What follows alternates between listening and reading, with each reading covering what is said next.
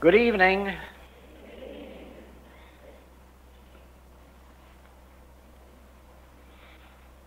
We read in Scripture something to the effect that if you see me mounting on a cloud into heaven, my mantle will fall upon you. And in another experience, the Master asks his disciples, "Whom do men say that I am?" And of course the answer is that men believe that you are a resurrected Hebrew prophet or something of that nature. "Whom do ye say that I am?" Speaking to those who had been with him as disciples for some time. "Whom do ye say that I am?" And Peter has sufficient illumination to answer, "Thou art the Christ, the Son of the living God." And the Master assures him that he's blessed in realizing that, and tells him that you haven't learned this through your mind or the senses. The Father within you, spiritual intuition, spiritual awareness, spiritual discernment, has revealed to you my true identity.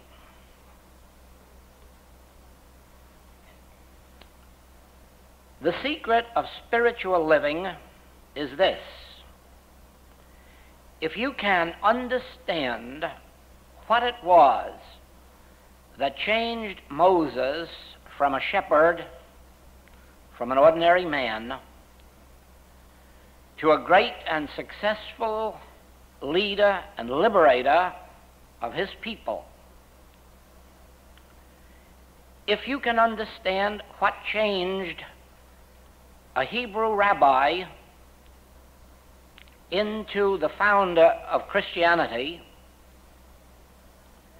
if you can discern what changed Saul of Tarsus from an active persecutor of the Christians to the leading apostle of Christianity,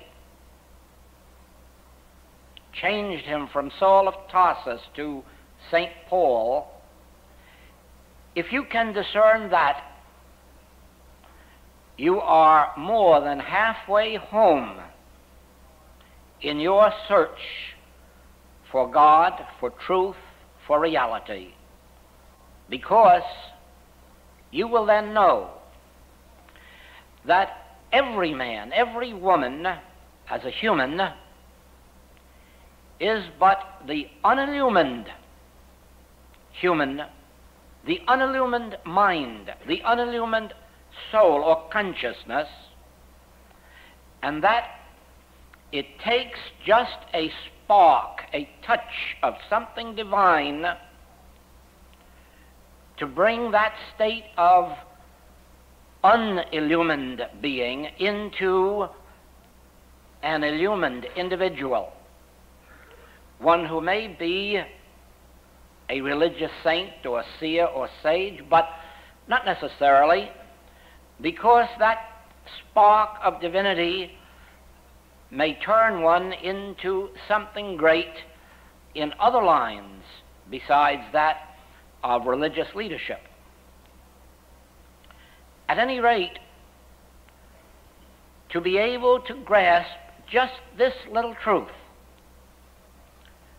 that there is within an individual something that can spark into life, something that can awaken.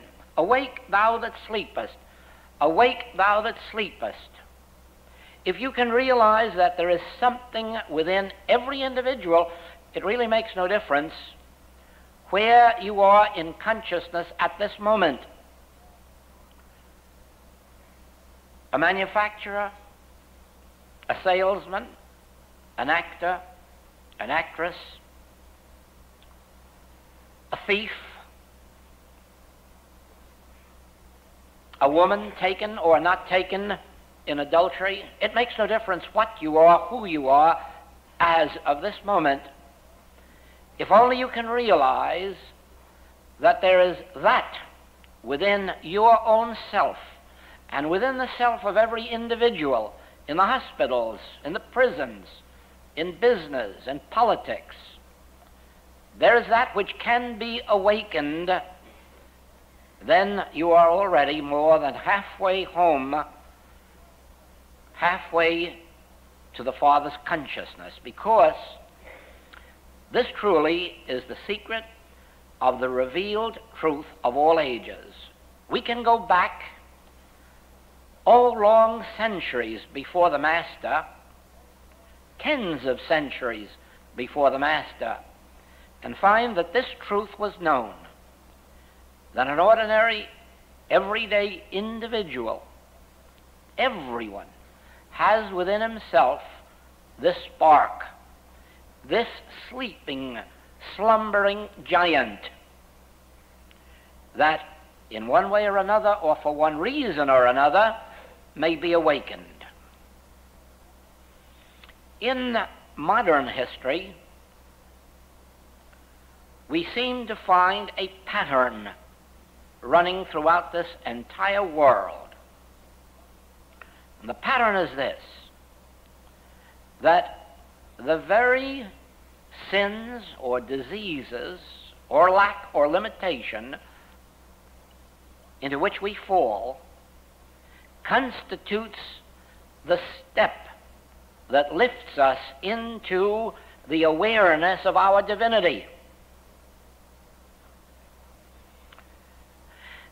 The greatest of the spiritual lights have come up through either sickness or sin or poverty, and have been driven by these very experiences to the ultimate realization of their true identity. That is why there is more hope for those of us who are going through sin or disease or lack than there is for the person who is in average comfort, physically, mentally, morally, or financially.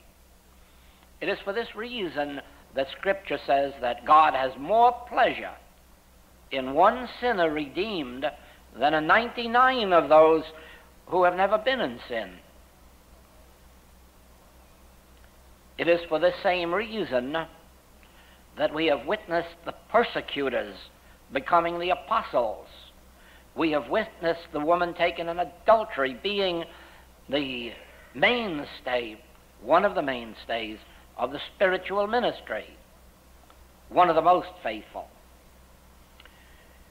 And so we know this, that this work that is going on in the world today, work that is really and truly saving the world from the evils that beset it, and be assured of this, the world is being saved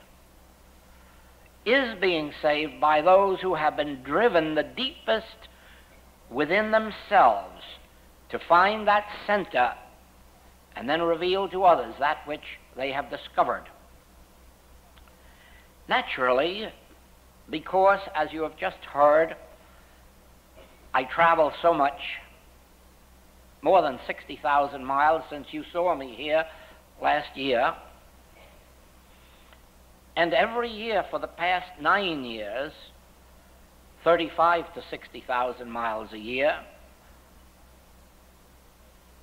9 times in 8 years to Europe, 4 times in 8 years around the world. Because of this, I know perhaps more than you do the evils that are abroad in this world, because I see them not only in our newspapers, but in the newspapers of all the foreign countries that we visit. I come closer to the world problems than most people, and surely more than the tourists. And so I know what these evils are, and the depth of them, and the danger of them. And yet, I am saying to you tonight, as I have said before, do not fear any of these. Do not fear any of these. These are not evils that you are reading about in the newspapers. These are the breaking up of evils. The evils have existed this past century and a half when you haven't been aware of it.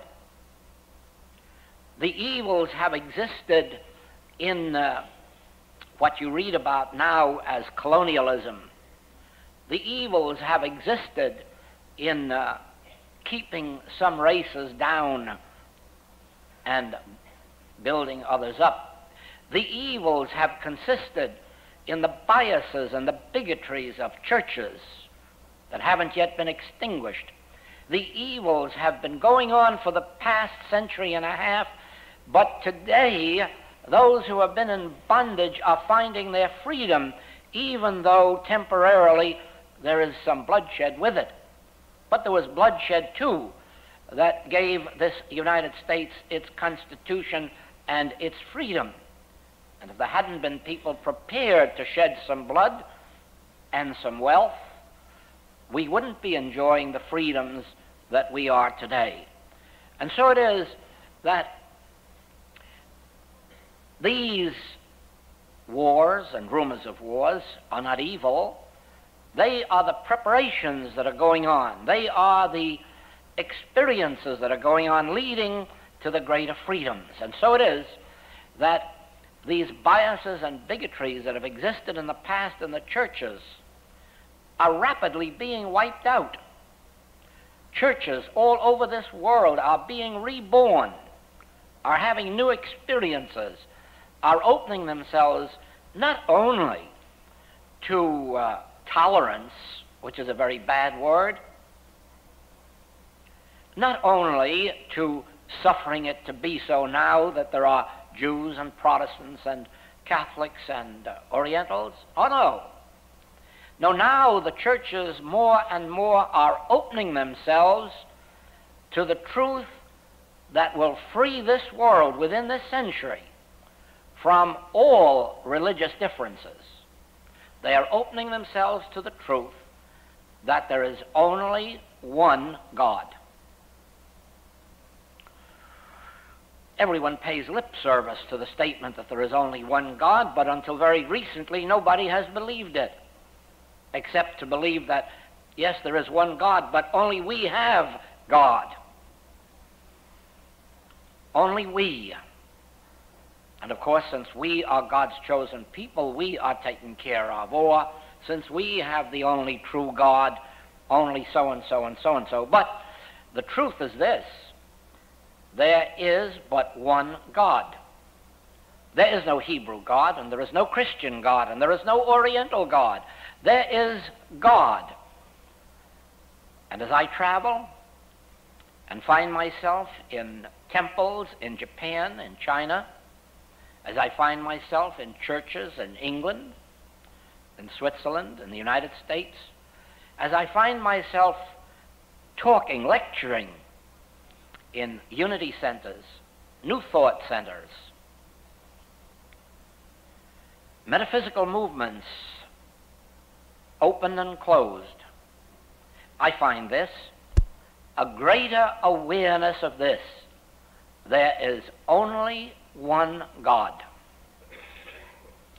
Now, on this subject, one God, hinges not only the freedom and the safety and the security of the world, because you will understand, of course, that the very moment, let us here in this one room just acknowledge within ourselves, each one of us, yes, there is only one God, and you're fallen into a trap. Because you've now got to look around this room and acknowledge that we are all brothers and sisters. And it makes no difference whether you want to call us Jews or Gentiles, white or black, Oriental or Occidental. You have got to admit now, since there is but one Father, but one God, you have got to admit that we are brothers and sisters. And after you have acknowledged that, can we lie to each other, cheat, steal, defraud, falsely advertise, take advantage of? How can we and look each other in the eyes and say, my father is your father, you are my brother, you are my sister? Your whole human sense collapses, and you acknowledge we are of one household. Just one household, that's all. And what belongs to one belongs to all, because the earth is the Lord's, and the fullness thereof.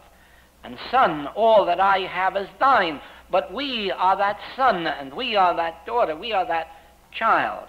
And do you not see then that with these days that are very soon upon us, when every church will acknowledge there is but one God, and stop at that they will have made every man, woman, and child on this earth brothers and sisters and members of one household.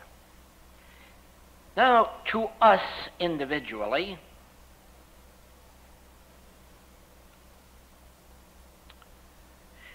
this subject of one God is of even greater importance at this moment than it is to the people of the world, because you have not chosen to follow a metaphysical or spiritual path. You have not chosen to come out from the orthodox thought. You have been called. You are not in this room because you are advertised for. You are not in this room because anyone specifically brought you here under any guise whatsoever. Nor are you a member, if you are, of a Christian Science church or a Unity church or a New Thought movement. You are not members of those or attendants of those because of your will, and don't ever believe that you are. You were called. You have not chosen me. I have chosen you.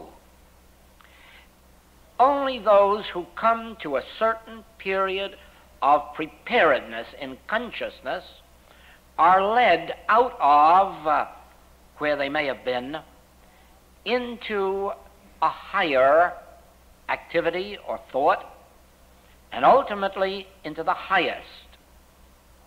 And it comes about in this wise. Before the days of metaphysical religions in the 19th century,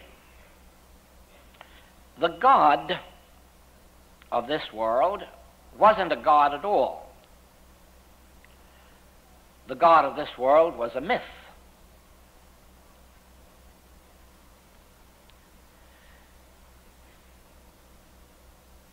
In the Reader's Digest this month, April, and in the Los Angeles newspaper this week,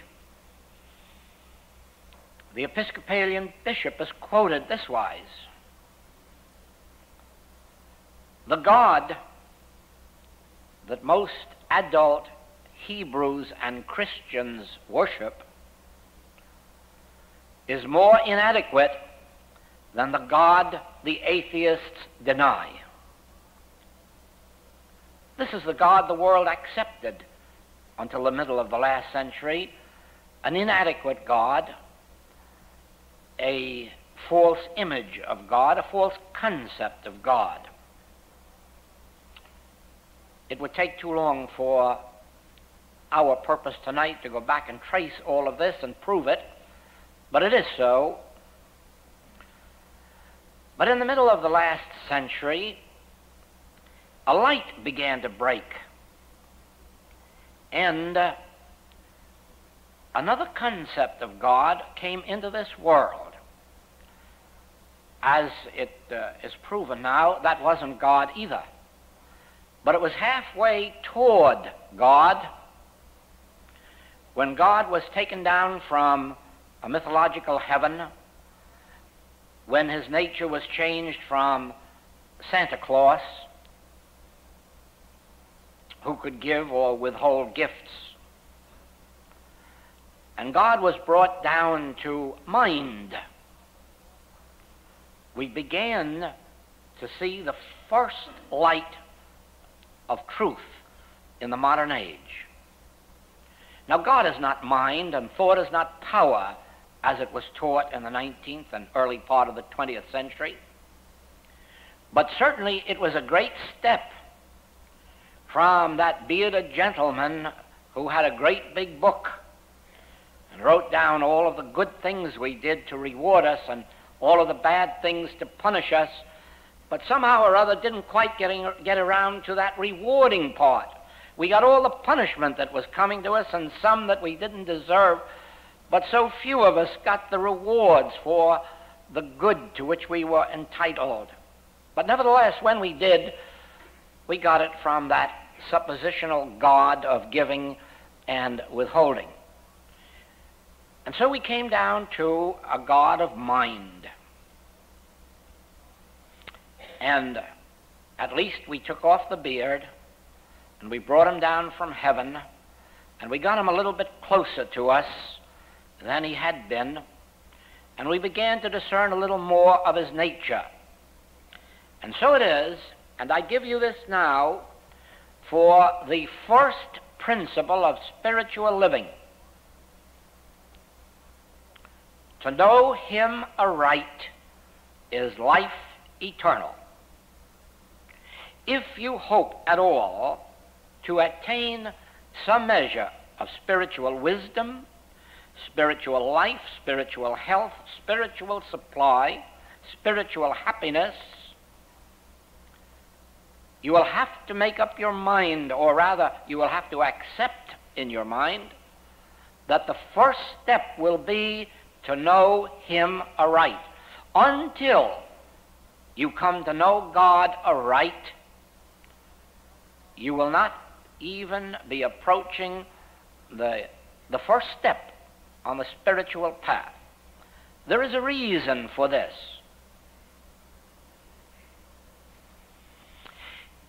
In the ancient Hebrew teaching, going back centuries before the Master and up to the time of the Master, God punished the evil and God rewarded the good. And who are the good? Those who went to temple regularly, those who tithed with the temple, those who sacrificed doves or animals, those who spent days and days, hours upon hours, sitting in churches, temples, synagogues, those who made annual pilgrimages to the mother church, the mother temple. These were the good who were to be rewarded. And who were the evil? Well, as you remember, those who were caught in adultery were taken to the outside the city walls and stoned to death.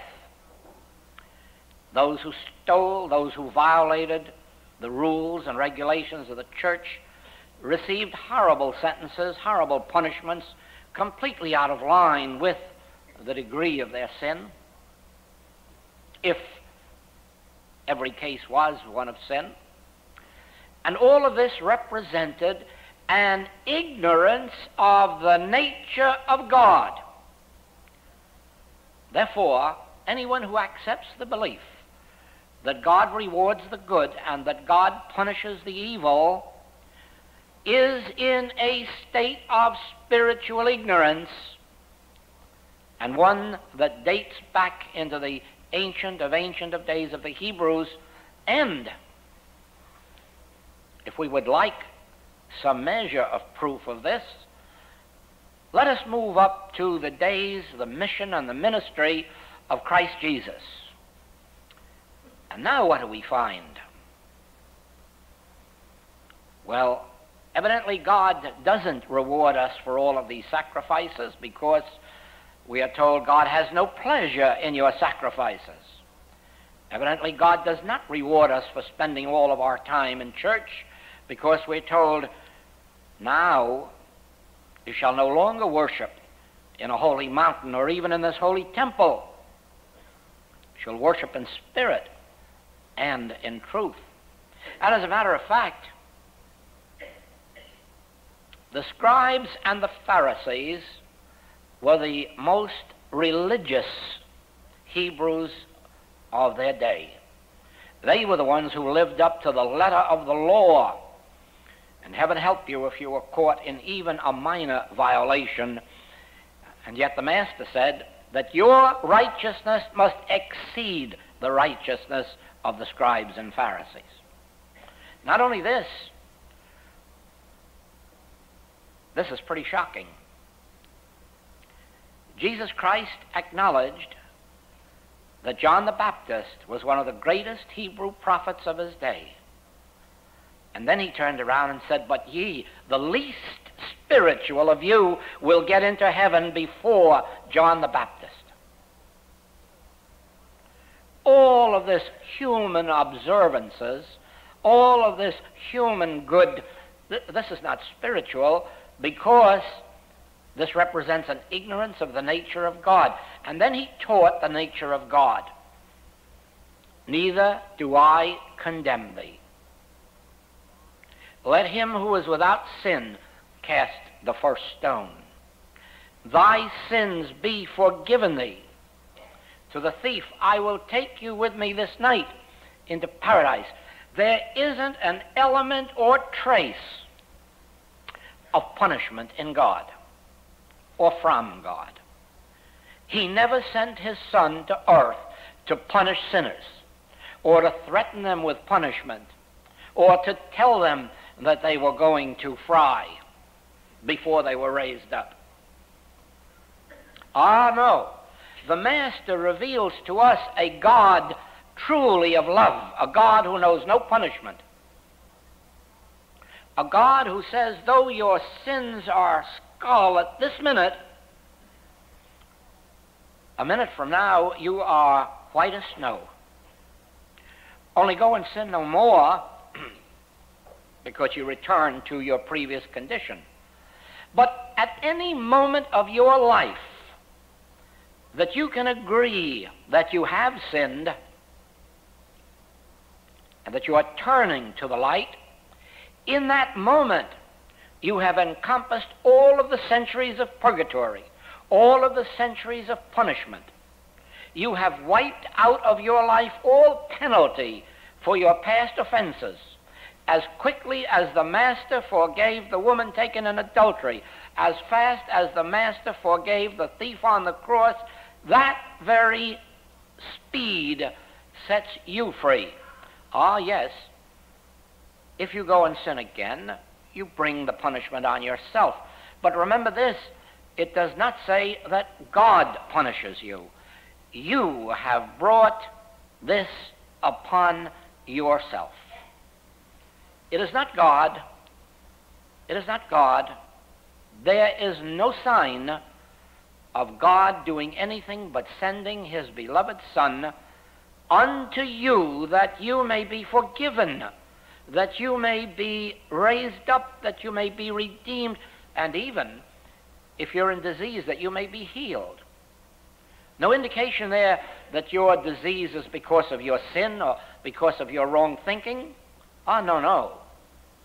There's no reason for your disease except ignorance, and I, the Master Christ, am come that you might be free. There it is. I am come that ye might have life, and that ye might have life more abundantly. Do you believe it? Do you believe he said it? Do you believe he meant it? Then the Christ has come not to punish, not to cause disease, not to have you die of disease, but that you might have life and life more abundant. That's the function of the Christ, to forgive, to redeem, to heal, to raise. Once you acknowledge that, you have wiped out of your mind the image of that mythological God that was taught to the ancient Hebrews. The very moment that you accept that the presence of God in you, or the presence of the Son of God in you, or the presence of Christ in human consciousness is a redeeming agency, a healing agency, a purifying agency, a forgiving agency, in that moment you have come close to knowing him aright. You see, when you come to know God, you'll know that God is love. When you have a God of love, you won't have a human disciplinarian or a superhuman disciplinarian. You'll understand why the Master taught that we must forgive 70 times 7. Now, since we're still a little bit lower than the angels, can you not imagine how many times God must forgive? Supposing we do acknowledge now our sin and renounce it and find ourselves forgiven and pure, and supposing because of the hypnotism of this world that we succumb next week again or next year. Well, please, let's not wear sackcloth and ashes. Please, let's not retire and think that we've become the unforgivable and the untouchable. Realize that this is only one of the times that you're to be forgiven again and again and again, until you've been forgiven so often that there isn't even the possibility of any further relapse. And then you'll begin to understand God aright. Now, Scripture does say in many places that we shall fear God.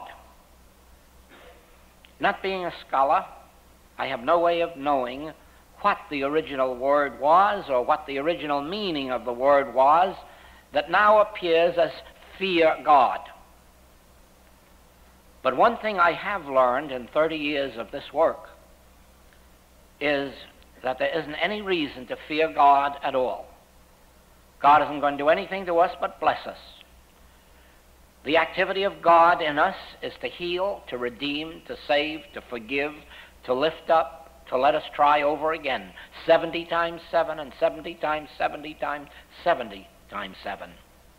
And so it is, then, that word fear must have some other connotation. It must either have been a mistranslation or it had a meaning of which we have no knowledge now. But as we understand the word fear, let us agree that you can't fear love. You can't fear love. You can't fear life eternal. You can't fear the power of resurrection. All of this is God. You can't fear a healing influence. You can't fear that which has created the beauties of this world. Now,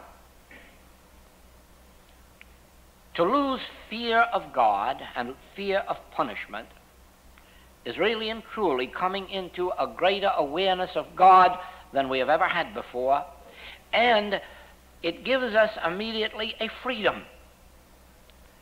God is not responsible for any of the ills that have ever come into my life or yours. God is not responsible for any of the evils that are upon the earth. This would make of God a monster, no matter what his reason. So, to understand this lifts you out of that mythological God into an awareness, or a greater awareness, of God as God really is. When you acknowledge first that there is only one God, when you acknowledge next that this God is closer to you than breathing and nearer than hands and feet, when you acknowledge that the nature of this God is love, forgiveness, healing, harmony, peace, when you acknowledge that I, God, am come that you might have life and that you might have it more abundantly, all fear drops from your shoulder, and you leave God to run his universe while you begin to question yourself. Why then have I had discords and inharmonies? Why do I still have them? Oh, you'll find it a great relief to know and to remember that God has nothing to do with them, and so you can leave God out of your calculations. Don't even try to please God. Don't try to influence God to help you. Don't try to bribe God. Don't believe that God can be influenced to help you regardless of what you may do. Just let God alone to run his universe, and let's come down now to see what really is the trouble. I know that this book is going to be a shocker. I know that. I've sat on this manuscript for 5 years before allowing it to be published. I know that. Because it's going to tell you what I'm telling you tonight. Just where our evils have come from. Just why we suffer. Just why it is we're going to continue to suffer unless we turn ye and live. And the reason is also revealed in Scripture. As ye sow, so shall ye reap. That's the answer. There is a law that we set in motion with every thought we think and with every deed we perform. Moses presented to us in the 10 Commandments the major sins that bring punishment upon us.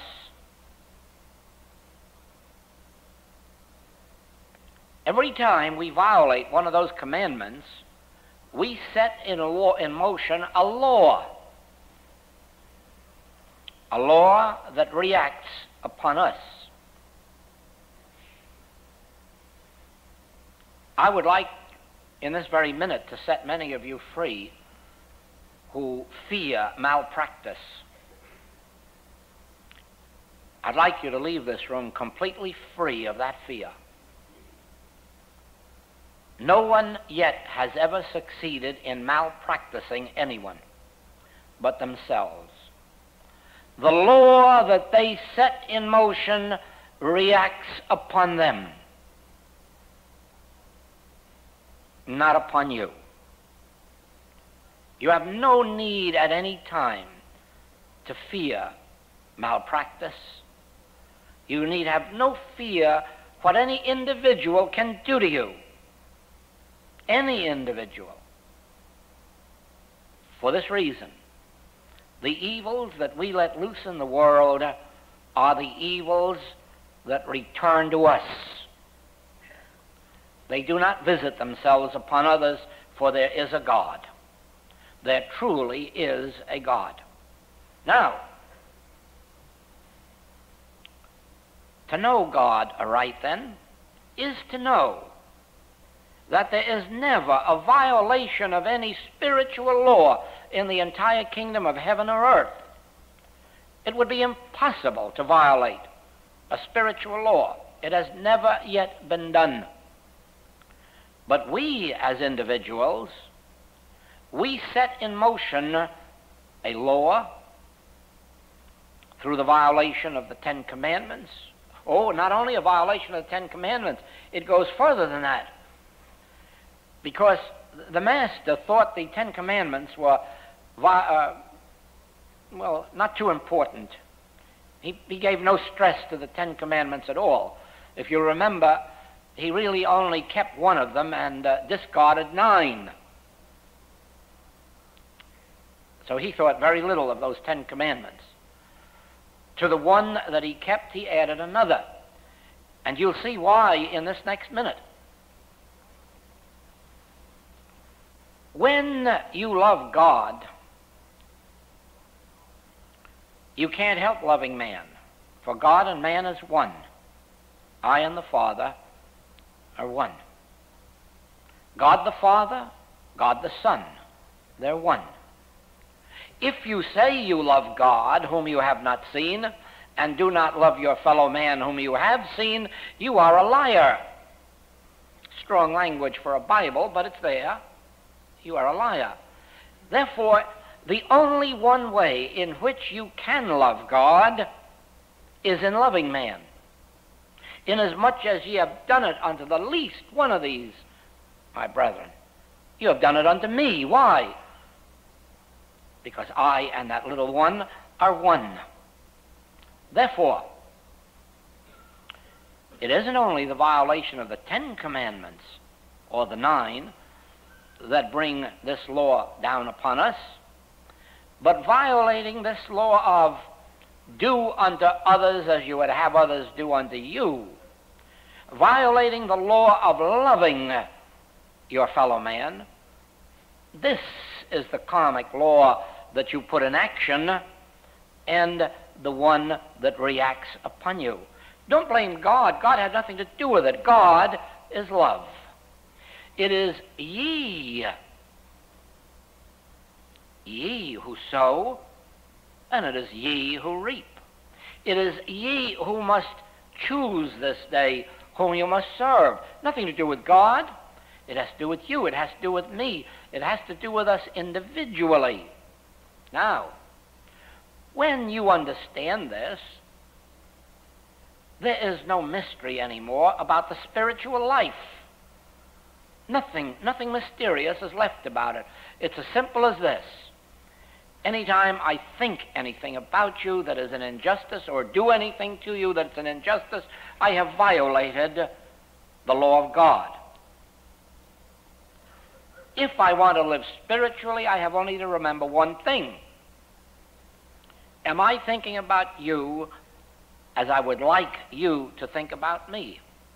Of course, I'm in a better position probably than you are to understand the magnitude of that statement, because in my years of this work, I have become aware of the many things that have been said about me, some good and some not so good. So that I know what I would like you to think about me. I would like you, if you must think of me or speak of me, to say, I'm not interested in his human good deeds or his human mistakes. I know that there is a spiritual thing working in his inner parts, and I respect him for that. And you may be assured of this, that's what I'm doing in my relationship to you and in my relationship to those in the prisons. When I go into the prisons to work and into the hospitals, I go in there not caring tuppence halfpenny who you are or what your human history is. Your sins may be scarlet, but that's none of my affair. That represents your ignorance of God. My function is to know this. Even those who are sinning the hardest don't want to do it. It's against their own better nature. They're doing it for some temporary reason beyond their control or some momentary ambition. But in their heart of hearts, they wish they could go to bed at night and just fall right asleep without wondering about the wrong things they've thought or done. I know that. I know, for I've worked with so many in the prisons, I know every one of them has said, you don't think I'm really a thief, do you? You don't think I'm really a criminal, do you? In here, I want to be like you. But I haven't the education, or I didn't have the opportunity, or I got in with bad company. There are loads of human reasons. And the best thing to do is say, I don't condemn you, and I'm not even judging you. I'm merely here to tell you who you are, what your true identity is, and that you don't have to fear God. God is not going to punish you. You're under no condemnation. All you have to do is to be willing to open your eyes to something new, something different, and find your way. Now, think of this. We, with every thought we think, with every deed we do, we are sowing seeds. And we're going to reap all of them. The point for us is not to be concerned how many times we fail in this next 5 or 10 years. fail in living up to our very highest, what we have to think of is the motive that animates us. Are we living up within ourselves? Are we embodying the motive to walk in a spiritual direction? If we are, that leads us home. It is very much like the subject of prayer. May I tell you this? Prayer has nothing to do with words or thoughts. There is no answer to spoken prayers or even prayers that are thought, except, of course, in proportion to your belief, so it'll be unto you. That has nothing to do with answered prayer so far as God is concerned.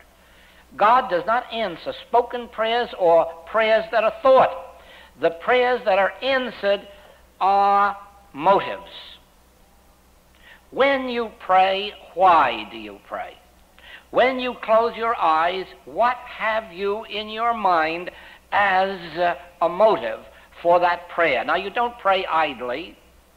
You have something in mind when you pray, and what is it? And if you can be honest with yourself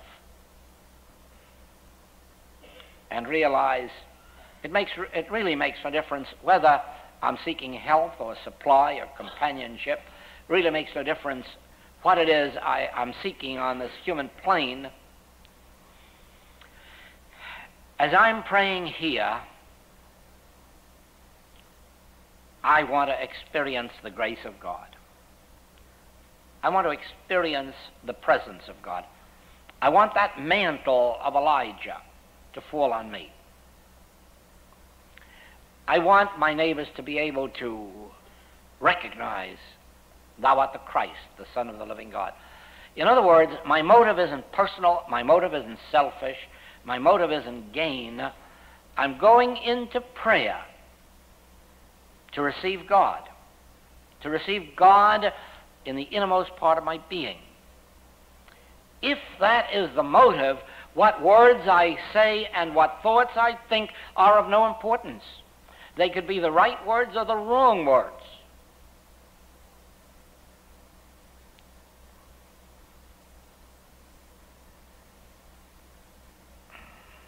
You remember the little child who was taught in metaphysics and who had occasion to give himself a treatment one day, and his parents asked him, well, what kind of a treatment did you give? How did you pray? Oh, he said, I just knew I was Papa's perfect dumbbell. And the prayer was answered. Of course it was. It had nothing to do with what he said. It had something to do with the realization within, well, I'm perfect. I'm part of God.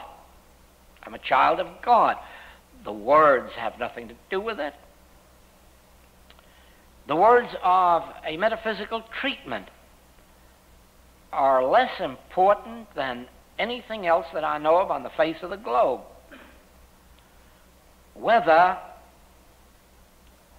you say to an individual, you are God's perfect child, or whether you say you are the son of the devil, it won't make any difference in your treatment. The only thing that counts is, do you really believe that God is love? That's all you have to do in your treatment. If God is love, this world's well taken care of. The words you utter are of no importance. You can't imagine, can you, whether a person is in an Oriental temple praying after their fashion, or a Hebrew in a Hebrew synagogue, or a Christian in a Christian church. Can you imagine that that makes any difference to omnipotence, omnipresence, omniscience? Can that make any possible? Do you think there is a God that hears in English, French, Spanish, German, or Italian? You can't believe that there's a God who hears language. God is spirit, and you must worship in spirit and in truth. Now, to make prayer really wholly effective, and this likewise includes metaphysical treatment, when an individual goes into prayer or treatment with the understanding, I want to behold God's grace. My whole function is not just to stop John Jones' pain, not merely to get employment for Bill Smith. That isn't the main thing. Is there a God? And is God closer than breathing? And is God available now? Can God set a table in the wilderness? Then my motive in going into prayer is to behold God's grace. Oh, that I may see thee face to face. Oh, that I may witness thy grace. Oh, that I may witness thy presence. And I don't have to address my prayer or treatment to the people out here and to their names. And I don't have to tell God to take the sore from their knee or the headache from their head or the toe ache from their toe. All I have to do is realize within me, there must be a God. And that God's function must be to give me life, and life more abundantly. Father, let me see that life, and that life more abundant. Then it will appear as the health of my patient or my student. My concern isn't my patient or my student or my family. My concern is to know thee aright, to experience God's grace, to feel God's presence. And then what happens when you feel God's presence? In thy presence is fulfillment.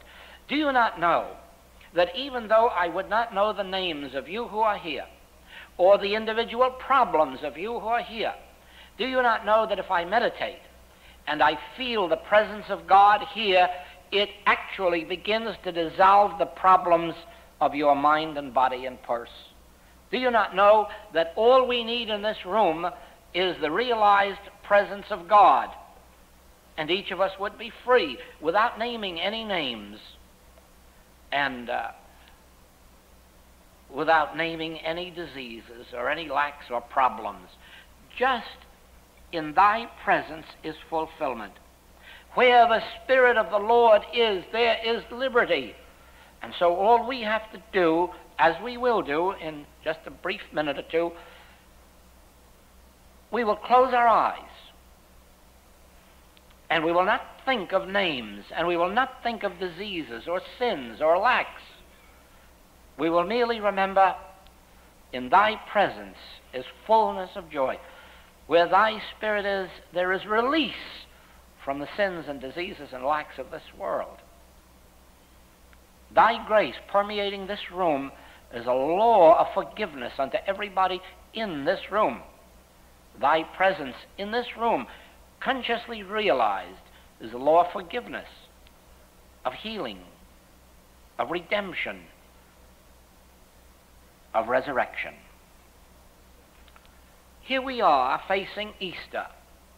Are we to believe that Jesus Christ was raised from the dead 2,000 years ago, and that ended the resurrection? Of what value then to us? If there was a resurrection from the dead 2,000 years ago, it was only that we might have proven to us that resurrection is a law of God. And therefore, where the Spirit of the Lord is, there is resurrection. Resurrection from the tomb of sin. Resurrection from the tomb of poverty. Resurrection from the tomb of bias, bigotry, jealousy, envy, malice. Resurrection from disease, and even resurrection from the grave. If it was true 2,000 years ago, it is true now. But one thing was necessary 2,000 years ago. The Master had to pray and realize, where God is, I am. Where I am, God is. The place whereon I stand is holy ground. Here where I am, God is. And because of that, here where I am, there is life, there is liberty, there is health, there is wholeness, there is completeness. And that is our prayer today. There is no hope for us in prayer or in metaphysical treatment, except as our prayer and treatment embodies the realization that all that we are seeking is God's presence, God's grace. And then to that, we discover all things are added. But do not pray for things. Do not pray for what you shall eat, what you'll drink. Do not pray for your bodies. Just pray for a realization of God's grace. Pray for the realization of God's presence. Realize, look, if you mount up to heaven, you'll find God. But if you make your bed in hell, you'll find God. And if you walk through the valley of the shadow of death, you'll find God. So why pray for anything except the realization of God's presence? Why not make our prayer, I, God, am come, that I, Joel, may have life and have it more abundantly. And incidentally, do you know that the Master said, it profiteth you nothing to pray for your friends? Do you know that if you are not including a prayer that includes your enemies, personal or national, that you might just as well get up and stop praying? If you remember that you have aught against any man, your prayer is a waste of time. First, get up and become reconciled with thy brother. How? Let me tell you how to become reconciled with all our enemies of the past, present, or future. Acknowledge this.